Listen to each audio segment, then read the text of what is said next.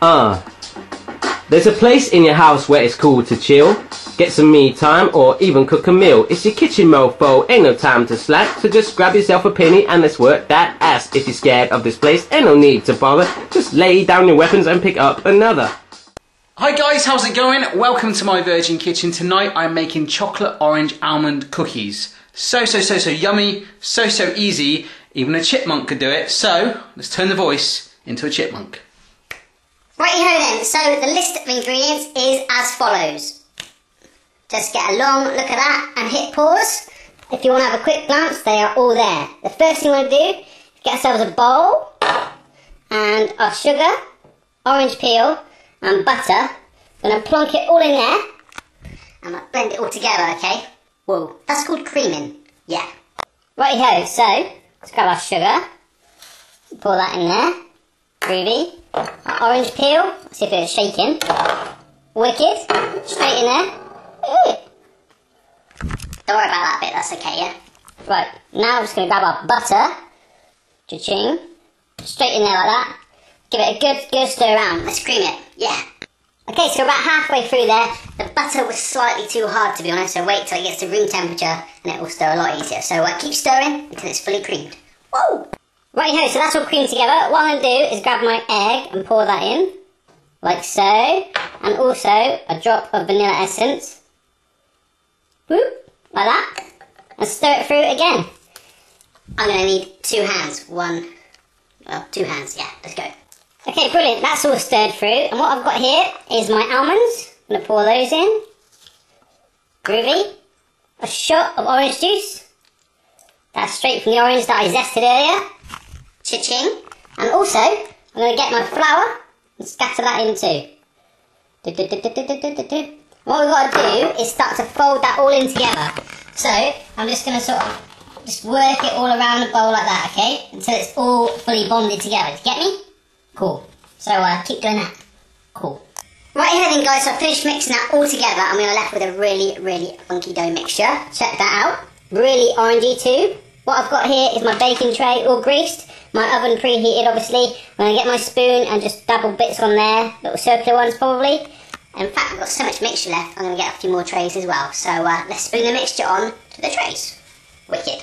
Right here then guys, so I finished putting those on a tray and there we go. Cool. And there we go too. Ready to go in the oven. I've also got a gigantic cake which I made, so I have so much left over. So if you're thinking of only making a couple of cookies, reduce down the mixture, okay? So let's plonk those in the oven for about 15 to 20 minutes. Keep watching them, maybe turn them too. And then we'll make our chocolate and orangey sauce to dip it in right at the end a little bit later. So I'll see you very soon. Right guys, that has been 17 minutes, got them out of the oven, and that is how they're looking like, my friends. They were on a wire tray, cooling down for a further 10 minutes, and I've just plonked them on the chopping board. What I've done is grabbed my chocolate there and broken it up. I'm going to plonk that in the microwave now, and just start to heat that on little bursts. And what we'll do, once it's melted, after I keep stirring it, is chuck in a little bit of our orange flavouring, and then we're going to dip the cookies in at the end. So we get half chocolate, half cookie. So let's melt the chocolate. Yeah. Right, so the chocolate's melted and out of the microwave, and here we are. Cha-ching, nice and smooth, cool. Right, let's get the orange flavour in. Drop that in there. Stir that through. Once that's all in there and you're feeling good, what we're going to do is gradually get our cookies, dip them in half by half, plonk them on a plate. This could get messy, but be sensible and you'll love it. Whoa. Okay then guys, so they're all on there. This plate's a little bit messy, there's a blob of chocolate there. All I did was grab one, dipped it in the chocolate, straight back out. Kind of looks a little bit like acorns. I don't know, maybe. You might have some chocolate left over. You can do this very cool thing where you go like this, basically. Okay, it's cool. Like this. And that is amazing. So, let those set, let the chocolate go around there, even plonk them in the fridge if you want to speed it up. And then put it in your belly. So why don't we do that? Cool. Right here then guys, here they are, all nice and chilled on the plate. I've got to pick one up, have a go, see what it tastes like. I can't wait any longer. Let's go for it.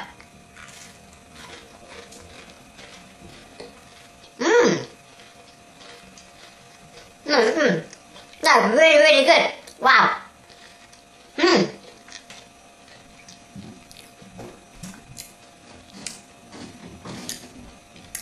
Amazing! Wow, how quick was that to make that? I don't know, like half an hour in total. So if I can make that, absolutely anyone in the world can. That was so easy. Have a go for yourself. Let me know how you get on, and I'll see you again on the next video. Chipmunk-tastic.